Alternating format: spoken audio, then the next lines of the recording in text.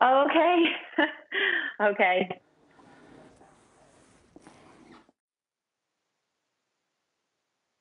Yeah. 1, 2, 3, 4, 5, 6, 7. Okay. Can you hear me there? Is that okay? Or will I put it onto the jacket? On the jacket, it probably be better, yeah. Oh no, that's a different thing.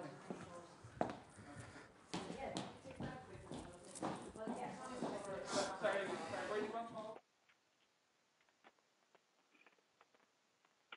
That way.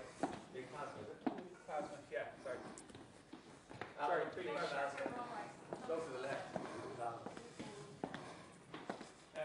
Alec, would you go on that side? Which side? Yeah, no problem.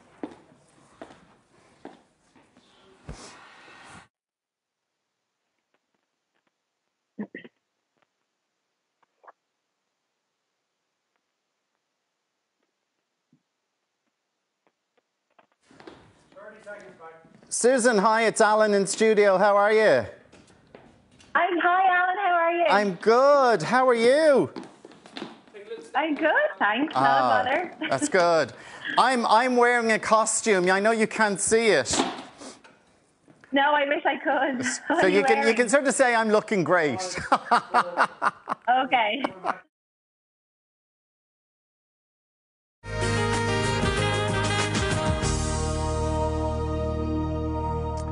Now, God, I've just seen myself in this now. Look at that. What do I look like? Calling all musical theatre fans over the next 2 weeks. We're delighted to be teaming up with the Bord Gais Theatre to launch a very exciting competition called Dress Rehearsal. Now, from musicals to dramas to comedies, a night at the theatre is always sure to please all the family. And while we can't enjoy the theatre right now, we can all look forward to when we can see our favourite plays and musicals once again. And one person who knows all about the magic of the theatre is Susan McFadden, and she joins us now via Skype. Good morning to you, Susan. Good morning. Hi, how are you? I'm all dressed up for you. I'm all dressed up for you this morning. Oh, fair play to you. You look swell. Come here, how's life in lockdown for you? It's fine. I mean, I suppose at this stage we're probably getting on the same as everyone else. We have our good days and we have our bad days where, it's sort of hard to keep positive and optimistic when you're missing your family. But, we're fine. Roof over our head. And we just have to try and keep sight of that, I think, every day. And I know you're very close to your family. You're not being able to see them at all. No, well, my family are they're over the 5 kilometre mark anyway, and my dad's over 70, so he's been cocooning. But that's definitely been the hardest part, is not, I was in America when this all kicked off, so when I got back, I haven't really seen them since, so it's been over 2 months, since I've hugged my mum, and that is just the most unnatural thing to do, to not be able to do, And my husband's family are in Arklow, they're an hour away, so yes, it's been tough now. It has been tough losing our kind of support network when we have a baby here as well, But, please God, not much longer, And we were just talking about theatre, and I know it's so many people have been affected, but literally the way the theatre world has stopped. And we don't really know, because there's talk about it reopening, but there's people saying, how can theatre reopening with social distancing? I've no idea. I mean, which is difficult, because then how do shows won't be able to run, because they need people in those seats to make money, to make a profit and to keep the shows going. So I don't know how that is going to work. I mean, it might be just the case that everyone's sitting in the audience with their face coverings and their gloves on, Obviously the actors on stage can't do that. That would be weird. But, there has to be some way. I don't know how. And maybe they'll have to do maybe 2 shows a day, which will be more work for the actors, so they can kind of get the same amount of people in a day, but with over 2 shows. I'm not sure. Fingers crossed. You were saying you were in America. Was that for work before? You were in America for work before all this happened? Yeah, I was in the States. I was over there with Celtic Woman. We just started a tour. I was only doing a few days within that tour because I've sort of stopped touring full time now because I have a daughter. But yeah, it was hard. I arrived. I think they were only 2 weeks into the tour when I arrived to do my few shows. So it was, we'd done weeks and weeks of rehearsals and planning and getting the show up and running. And I think I got to do 2 shows. And then we were all sent home. We arrived home on the 15th of March. So yeah, there's a lot to kind of, for all the guys on that tour, like to comprehend. You're kind of getting your head around being away for 4 months doing the tour, and then you're just sent home, and it's like, okay, it's a new thing to kind of comprehend now. Celtic Woman, it's still rolling. It's been such a huge success. Yeah. 15. Actually, we were out celebrating. The show was celebrating 15 years. It's the 15th year of Celtic Woman. So yeah, it was a quiet one now for us in the end. Now, tell us about this competition, because it's a great competition. We're so looking forward to getting involved with it for the Bord Gais, and it's tickets for all the shows next year. When we can go back, to the theatre. I know. So as soon as the theatre, this will kind of kick in as soon as the theatre is open again. But the prize is, a family pass for all musicals for a whole year at the Bord Gais. It's an amazing prize.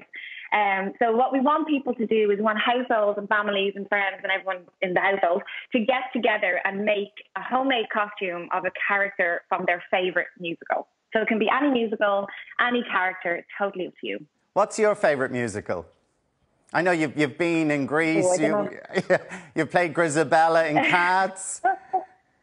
Yeah, I suppose probably my favourite musical to be in was Legally Blonde, because that was the best one, and it's contemporary, and I love contemporary musicals. One of my favourites to go and watch, I suppose everyone's favourite is Wicked, everyone probably says that, but I recently saw Waitress, the musical on Broadway, and I absolutely loved that. That was brilliant. So yeah, there's just so many to choose from. So we're asking people, and it's not just children, it can be adult. Look at me. Oh, absolutely. Yeah, all ages. Yeah. All ages. It's open to absolutely everybody. Yeah, there's no age limit, there's no criteria. It's just anyone who's a fan of musical theatre or a fan of the theatre can get involved in this. So how do you get involved then? You dress up, and what do you do? So you go, basically, obviously, our resources are quite limited at the moment because you can't just run out to your local haberdashery and pick up whatever you need, bits of material. So we're kind of encouraging people to just find bits and bobs around their houses, dig in your garden sheds, in your presses, under the stairs where you keep all the junk, and see what you can come up with. And we're not looking for, professional dressmaking. We're not going to be judging your sewing skills. It's basically how creative and imaginative and resourceful you can be. So that's what we're looking for, just how inventive you can be with what you have in your household all around you. And then when you have your costume made, you upload it onto social media, tagging BGET dress rehearsal. That's really important. That's the hashtag that you need to use. Otherwise, we won't see your entry. So, social media, Facebook, Instagram and Twitter, tagging Ireland AM and the Bord Gais Energy Theatre. So, hashtag BGET dress up, and entries must tag the Bord Gais Energy Theatre. And we're going. And so, are you going to judge it as well? I am. Yes. Who else is judging? A fabulous Julian Benson and Stephen Saloon, who's the general manager of the Bord Gais Energy Theatre. The three of us are going to be judging. So I know we're going to be inundated with people all dressed up, because it's something to do, and it'll pass a day and get the photographs up, log it out, take the pictures and log it in. Absolutely. I think, and it's just a great opportunity to try and recreate some of the magic of theatre that we're all missing out on at the moment. Yeah, and a great prize, a year of all the shows at Bord Gais Energy Theatre. So we're looking forward to that. Susan, you're looking great. Keep well, keep safe, and we'll talk to you maybe in 2 weeks when we announce the winner. Yeah, the winner. The actual entries close at midnight on the 22nd of May, and then the winner will be announced on the 27th. Okay, looking forward to that. Thanks so much for joining us this morning.